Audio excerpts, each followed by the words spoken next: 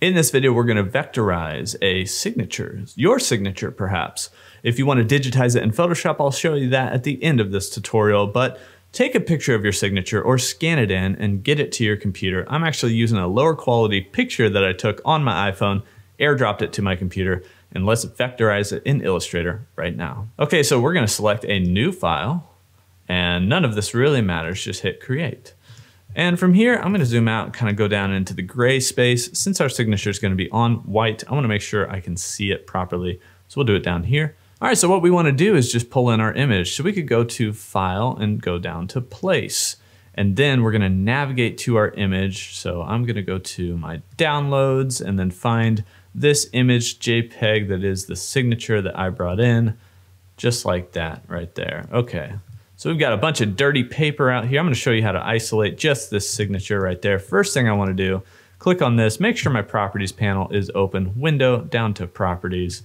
And we've got this nice little crop image feature. And it basically says, hey, it's gonna embed this, yada, yada, yada. Okay, hit okay, no big deal. I'm gonna grab one corner, bring it down, grab the other corner, bring it up. And we're gonna just try to isolate in right here on this and get rid of the rest of that. Hit apply. And now we've got this image here. We're gonna click on this image, same thing over here in quick actions, wow.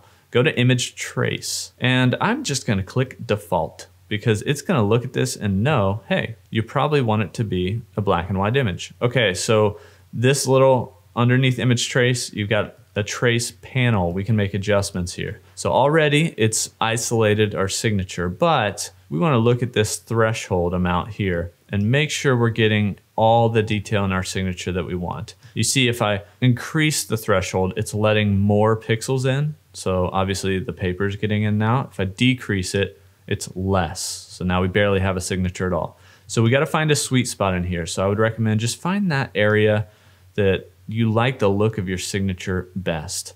Then what we can do is go low on the paths, which is gonna be a little bit more choppy because there's less paths, or go high on the paths, which will render a little bit more detail.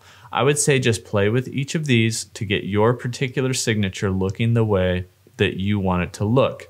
The last thing you really need to pay attention to is this ignore white. You notice we still have a white background. We want to check mark ignore white. It's going to just get rid of the white. Once we have that set up, you can exit out of image trace. It's not ready yet. You actually need to expand this. So we can go down here to quick actions and simply hit expand. Now I just saw there's a lot of extra points potentially. So we're going to take a look at that and make sure. First off, this guy is just a group now. So we can double click in and see if there's any extra points around here. I'm seeing a couple things here, but I don't actually, I think these are more like my corner widget kind of being confused on where all the corners are. So those are not actually points. I'm holding a couple buttons right now to show this. I just wanted to make sure that we didn't have any extra information out there. From the looks of it, we actually have only the signature, which is good. That's a good image trace. We didn't get any extra detail outside of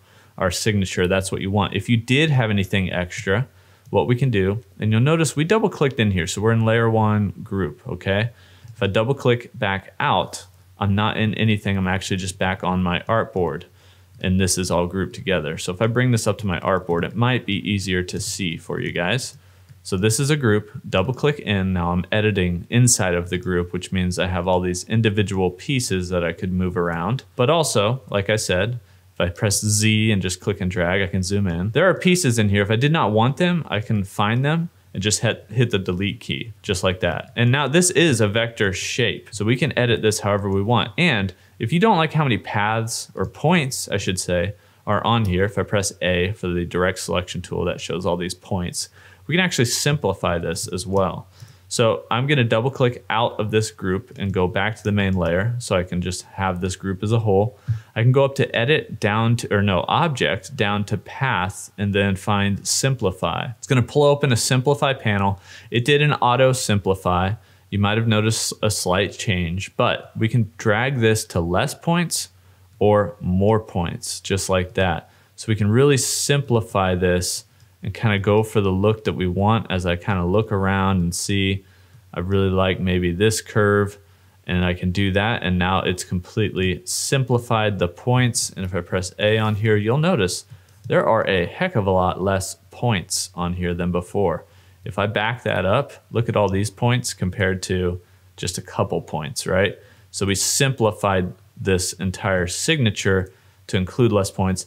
It creates a little bit better of like a curvature in the signature, but you kind of want to play, you know, you might want some of that detail in there. You might not want it simplified, but I just kind of showed you how that could be simplified. So now we have this signature. It's on transparent. You can save this out. What you could do is just scale it up. Make sure you hold shift and you're not squeezing it together or anything.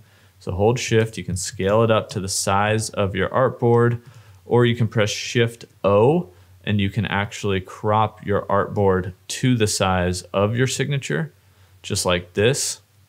And now we could go to file and then save, and we can save this as an AI, we can save it as an EPS file, we can even save it as a PDF or SVG just from right there. The other thing you can do is go up to file, down to export, and do export for screens or export as. We'll click export as and see what that does. So we're exporting. I'm going to use the artboards here and just say all artboards since I just have the one. And we can export this as a PNG, and you can just name it like that and click export. So that's how you can get a PNG out of this as well. Mainly though, I'm showing you how to vectorize this so you can keep it in a vector format and scale it without losing quality. If you just want to digitize and maybe get a little extra detail in your signature in Photoshop, I've got a video on the screen right now or linked down below.